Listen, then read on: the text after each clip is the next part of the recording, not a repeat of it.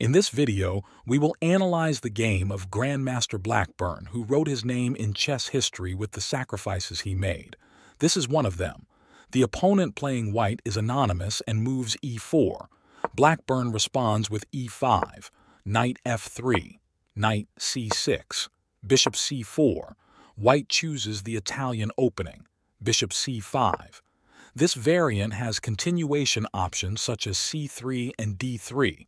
There is even the Evans Gambit where b4 is played, but his opponent chooses the bishop f7 sacrifice. Check. Of course, it takes courage to play like that against Blackburne. In variant, bishop sacrifice should be accepted. King takes.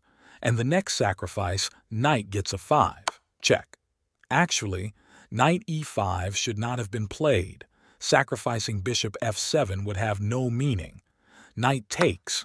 One of the continuations of this variant is the d4, attacking the bishop and knight. But white moves queen h5. There is check and also attack on the knight. If Blackburne moves knight g6, queen takes bishop. It would also be risky if the king e6. So he moves g6 and leaves the knight. Queen takes a 5. There is an attack on the bishop and the rook.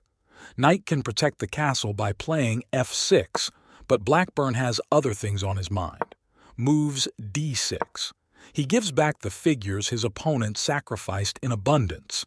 And with this, he literally says, "Sacrifices are my job." d6 is a very powerful move.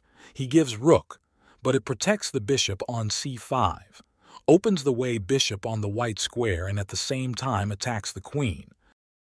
Queen takes h8, queen h4. There is an attack on f2 and e4. There is also the mate threat of f2 followed by bishop g4. Castle. Knight f6. With this move, he blocks the queen's path, and in the next move, he plays g4 and wants to checkmate from h2. We will see the real purpose of Blackburne a little later. White is making a big mistake by c3. Since his queen's path is blocked, he wants to move c3 and then d4. He wants to remove the dangerous bishop from this diagonal. Knight g4. There is checkmate from h2. He also wants the f2. Forced move h3. Bishop gets f2 check. Rook cannot get f2 because it can be checkmate. King h1. And here comes a great move from Blackburne, bishop f5. He wants both queen and pawn. Queen takes a 8, and there is mate in 2. You can pause the video and try to find it yourself. Queen h3, check. G takes queen. Bishop e4 checkmate. A magnificent mat with 2 bishops and a knight. Thanks for watching. Don't forget to like and subscribe.